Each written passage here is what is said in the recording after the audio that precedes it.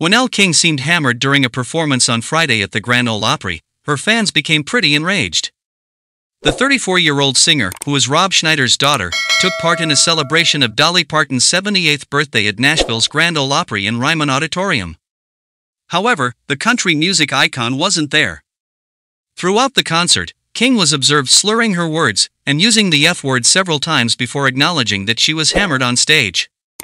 The theater released an apology statement saying, "We deeply regret and apologize for the language that was used during last night's second Opry performance." King hasn't yet officially addressed the event on social media or in a statement.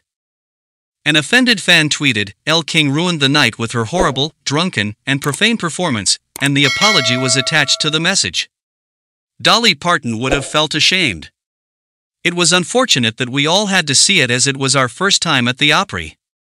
Spending $300 on tickets to an event when one of the performers destroyed the entire night was such a letdown."